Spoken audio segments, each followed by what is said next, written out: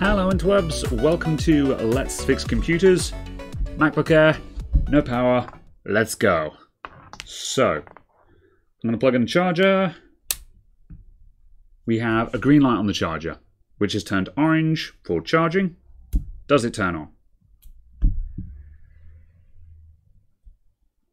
That looks like a no. Sometimes MacBook Airs take a while to turn on, so I'm going to waffle for a bit to buy some time, like this. It doesn't turn on. Okay, fine.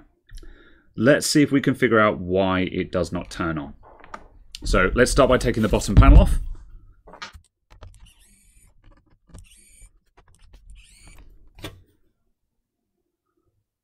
Le fluff. Okay, so lots of fluff. That's okay. Fluff is normal. Tide marks that indicate liquid damage. Apart from my thumbprint there. There's a lot of dust in this thing. That's, to be honest, the biggest indicator. There's no tide marks, so I'm not expecting to see any liquid damage in this.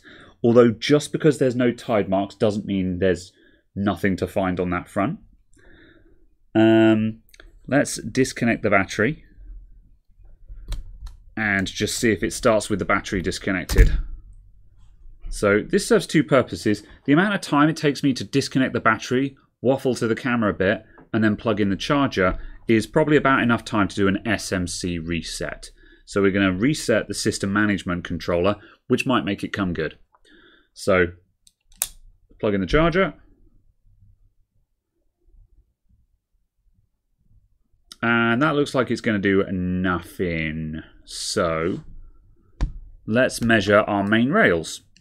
So a MacBook Air has two main power rails in that are absolutely required to make it turn on and work. The first one is PP3V42, which, as the name suggests, is 3.42 volts, and that powers the SMC, among some other things, but mainly the SMC. So that is powered directly from the battery or from the charger. Now, because we have an orange light on the charger, this tells me that this rail is already up. However, let's measure it for good measure. So I'll put my black probe on ground, and there's actually a spot down here on the SMC reset area where I can measure it. We can look this up on schematics. However, it's going to be there, so I won't bother spending too much time on this. So let's have a look at that. Right, 3.43, that's good enough. So PP3V42 is present. Now for the infamous PP-Bus G3 Hot.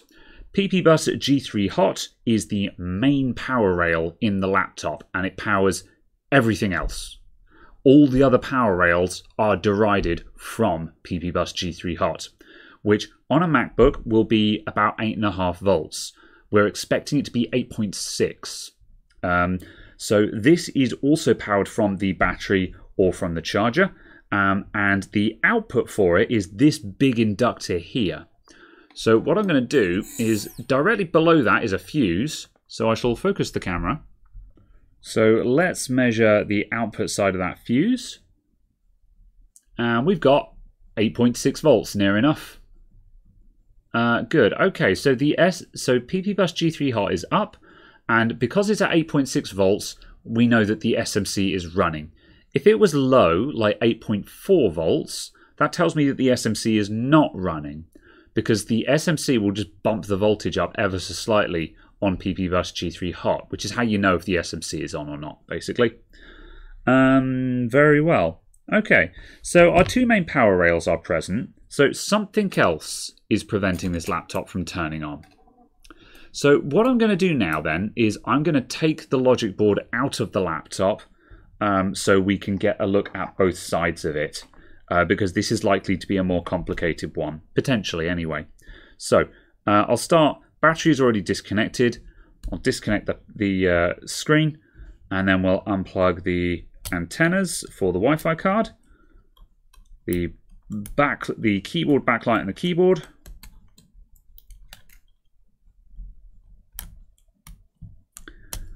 the ribbon connector to the I/O board, or the DC board, power from the DC board, the webcam, And that'll do me. And now I've got to take out the screws on the logic board to actually take the logic board out. So let's get those guys out.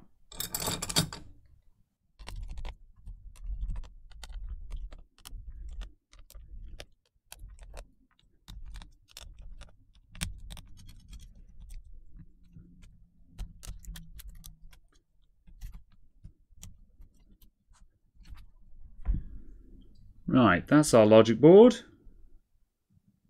There we go. Remember how I said that it could still be liquid damage?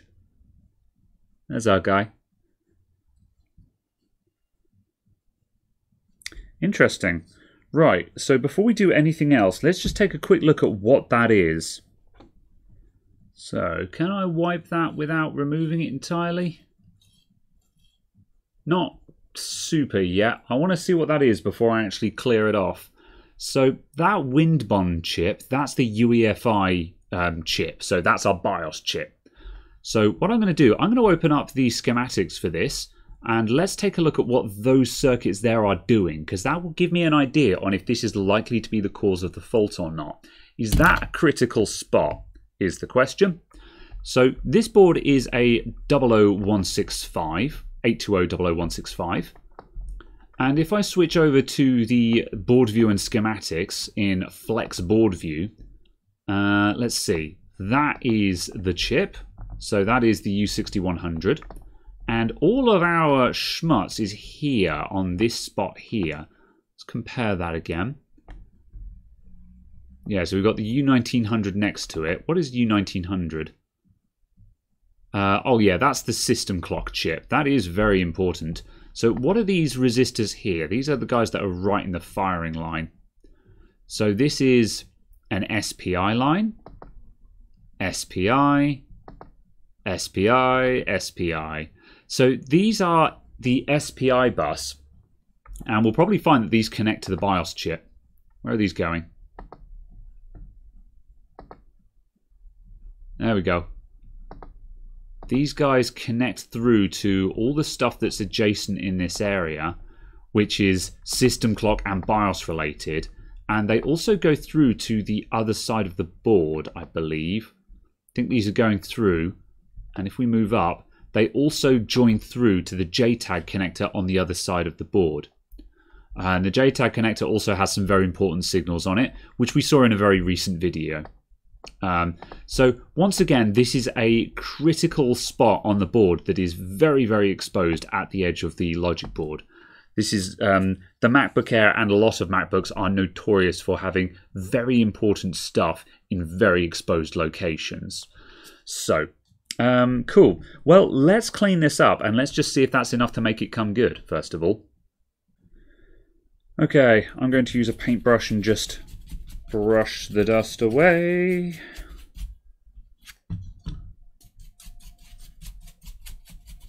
If you're in a high static area, you should probably not use a paintbrush. I do actually have a nice big ultrasonic cleaner now, which would be perfect for this. But I don't. It's a bit overkill for this. If I found a lot of liquid damage here, I'd probably lob this in my ultrasonic cleaner. However, for now, we're going to keep things simple because when possible, I like to use simple tools. Stuff that you guys might have at home kind of thing. Or stuff that people who are just starting out will actually be able to get hold of. Because I appreciate the fact that it's very easy for me to go, look, now I'll put it in my big fancy ultrasonic cleaner. But if you don't have an ultrasonic cleaner, then that kind of sucks. So, let's grab my isopropyl alcohol. Give that a squirt. I'm just going to give that some brushy with a toothbrush. Right, that looks pretty sketchy still. Let's get the big close-up on that and see what's going on down there. Oh, those resistors still look pretty angry, don't they? Okay, right. So, isopropyl alcohol is very good because it's quite gentle, but it's not actually very good at cleaning. So to deal with this, I'm going to go in with some window and glass cleaner. Now this is a bit of a mad lad option, but I find that window and glass is it's that little bit more aggressive and it will actually clean things a bit more effectively. So I used to use this on the whole board. I tend not to do that these days, not because I had problems with it, but just because alcohol is safer because it's non-conductive. But the fun thing is, because this is made with like deionized water and stuff like that, this stuff is also very non-conductive. It just takes longer to evaporate, which means you need to be a bit more careful about whether it's under chips or not and things like that. So I'm going to squirt a little bit of that on there. So I've just put a little bit of that there, and let's now scrub that clean. That's a bit more than I intended to use. So time for more brushy brushy. Yeah, so we still haven't really managed to bring that up, and we've actually lost a resistor there. So this is the drawback of using the brushy brushy method, is that you might knock things off. Now, my opinion of this is that if you're able to knock it off with a toothbrush, then it wasn't on properly in the first place. However, there's always a possibility that if you knock something off with a toothbrush, you'll damage the pads. So this is one of the reasons why the brushy method is may not always be the best, is that you might do further damage to it. Whereas what I could have done is immediately go in with flux and hot air to reflow this area. However, in this case, I think we're doing okay. That doesn't look like serious damage to me, but we are actually going to need to do soldering work. So what I'm going to do is I'm going to get the hot air on, and I'm going to remove all 4 of those resistors in that square there. So where's my tweezers? So we're going to take out 1, 2, 3, 4, and I'm going to clean up all of those pads, retin them with solder, and put down some new resistors. Those first 2, these 2 are probably okay, to be honest. These guys, I'm going to get rid of those because they're obviously causing problems. So let's take those off the board, and then we'll look up what they are, and I will grab some spares. So these are very small resistors, but I have donor boards that I will steal them from. So let's get started.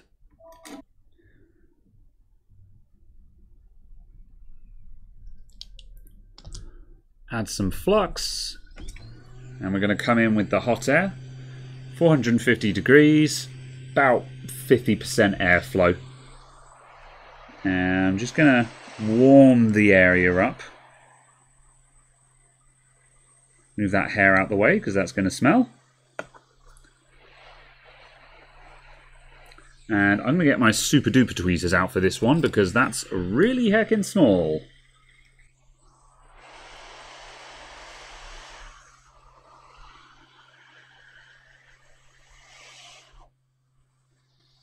Right. That's the resistor off. Now we'll come in with the soldering iron and some fresh solder, and that should reflow and that should clear up this area.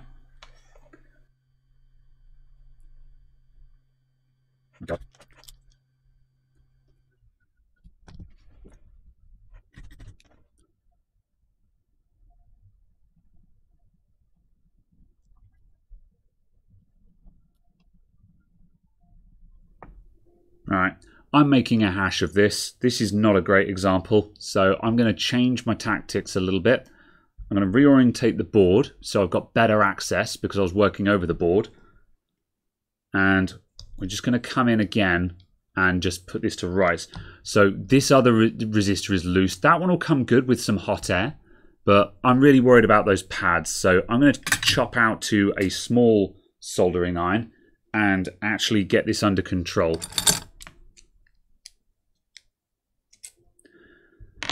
There's no other way to put it here. The toothbrush method is working against me here. It's actually making things worse. So I use the toothbrush method because I've had plenty of luck with it in the past. However, in this instance, it's very much making things worse. So let's stop with that, and let's go ahead and get in a small soldering iron tip and just bring those pads up.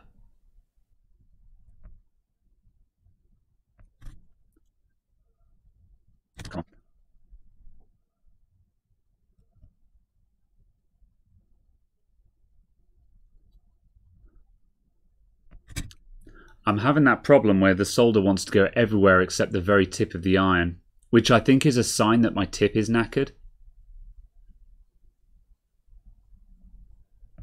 Let's get flux in there. Right, nice big solder blob.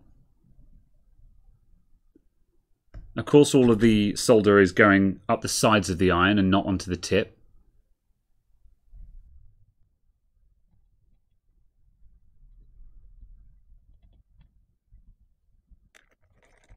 Okay.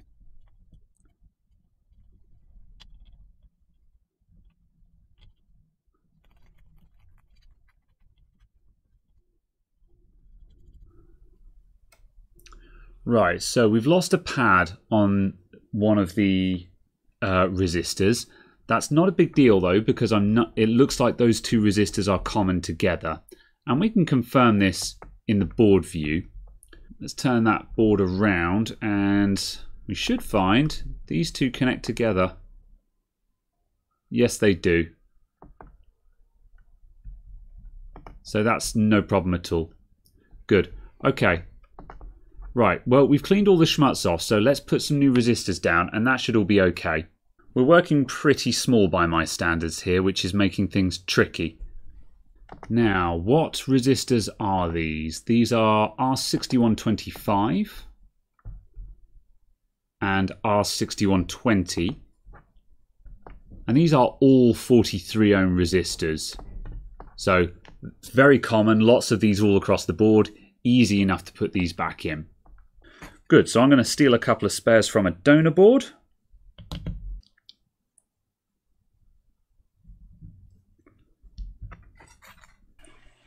Despite being really small, these resistors I find very, very challenging to work on.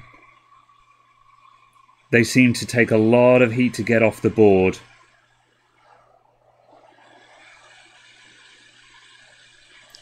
My flux has already burnt away. There's one.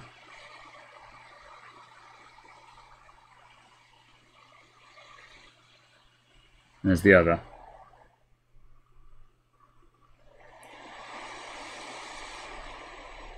Oh, did I just blow that one away? Gosh heck it. Okay. Moving resistors around is very basic looking, especially for people who are already know their board repair stuff. However, just for those of you who have only ever watched this on a video and never actually looked at this IRL, bearing in mind that's my little finger. These things are really small. That's my excuse for being bad. I get very nervous working on the super small stuff like this.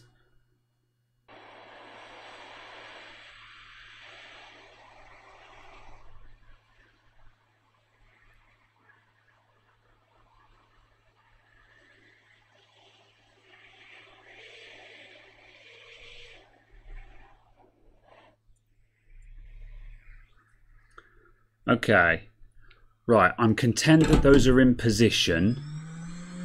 I don't have a lot of faith in the joins, so I'm just going to let that dry, and then what I'm going to do is I'm going to use the soldering iron to just solder blob the ends of those two together, because there's no pad under that one, and then I'll just try and reflow the end of that guy to make sure he's sticking down to his pad, and that should be okay. So let's turn the board around. I'm going to make the board work for me by turning it around so my hand has got plenty of room to work with.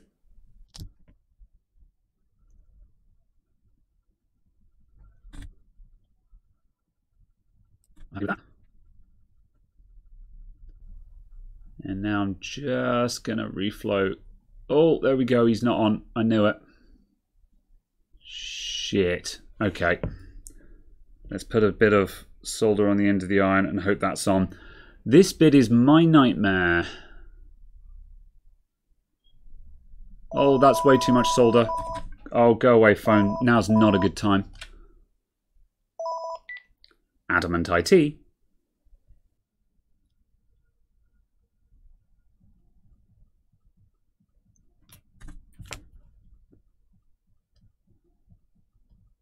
Shit.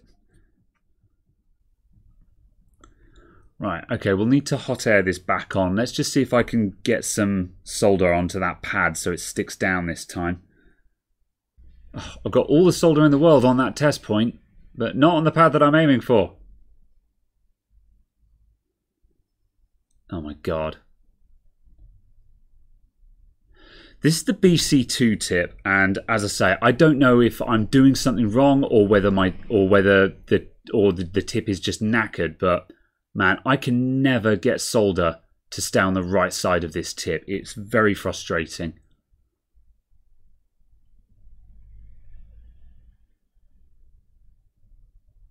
Come on.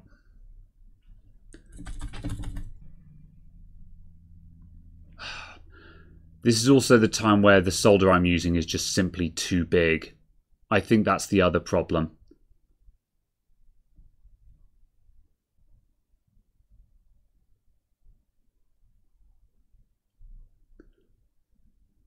Oh my god, are you seeing this? It wants to go everywhere except the pad I need it to be on.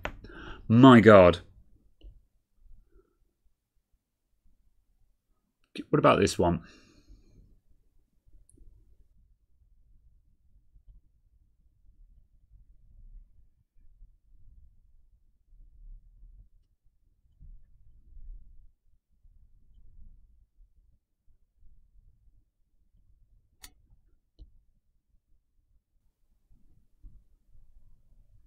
Can you believe this? How is there no solder going onto that pad?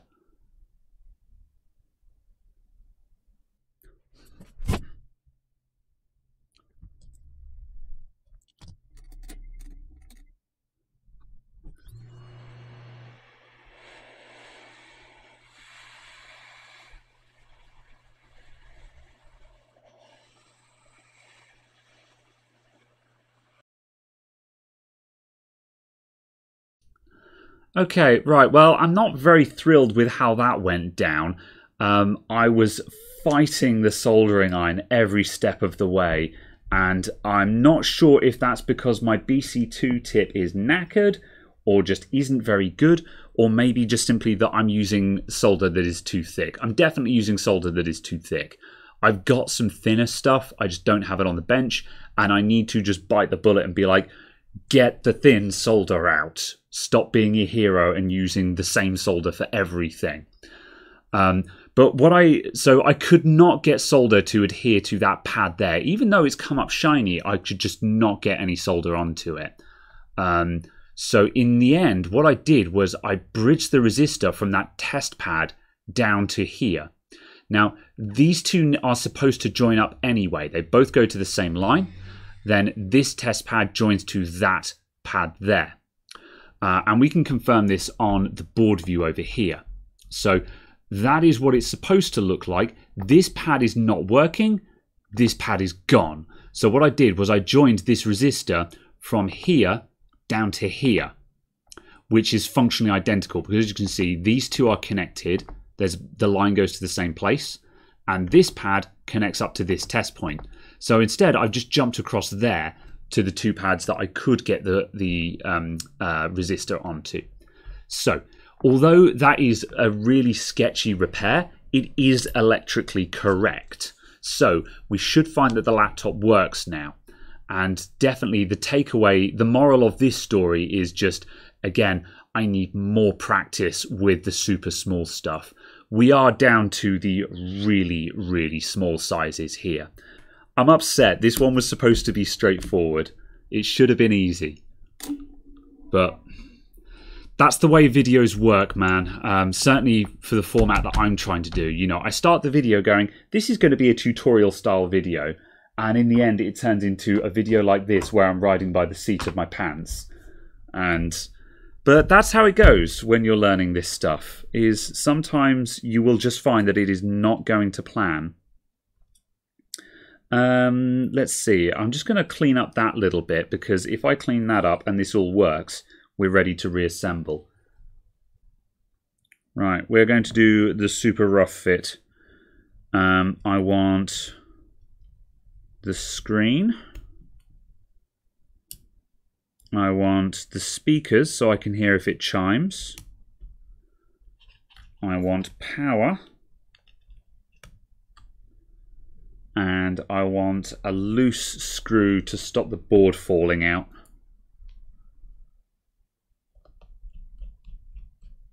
There we go. And that is enough for me to turn this on and see if it powers up. Come on, repair gods. I'd appreciate a win today.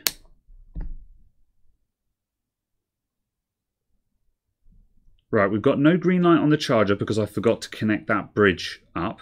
However, we do have fan spin. The screen has come on. And we should get a blinking question mark folder. I think we are WinRAR. Show me the question mark folder, which will take a moment to come up. Happy days. All right. Okay, let's reassemble properly. Okay, so my thoughts on all of that. I made a bit of a hash up of this one, not because I misdiagnosed it or anything, but just because I was right on the limits of my soldering skill there. And that was a mixture of just technique. Working on stuff that small is a lot harder than it looks, and I do commend anyone who is actually able to do that consistently. A lot of folks who have only ever watched video, like I've watched lots of videos on board repair, and when watching other people working on this kind of thing, when you're watching their microscope camera, everything looks enormous, and you think, oh, it's easy. Just press the soldering iron to the side of the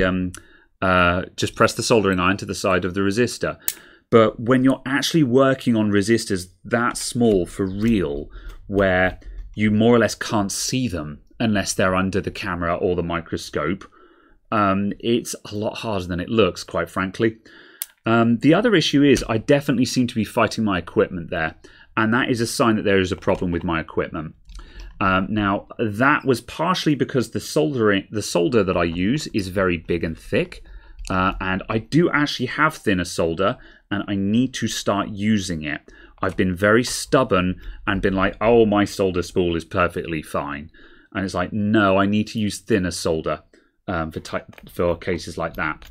I also have suspicion that my BC2 tip, which is the soldering iron tip I was using there, is buggered, because as you can see, it just didn't want to take solder on the actual tip, only on the sides.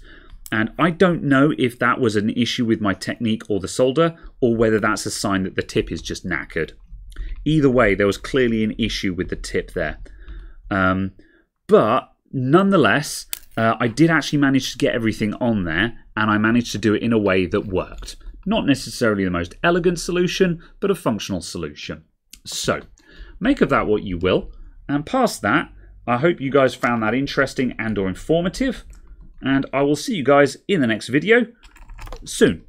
Support links are down below. Patreon, Discord, Twitter, Instagram, yada yada yada. And thanks for watching. Bye everyone.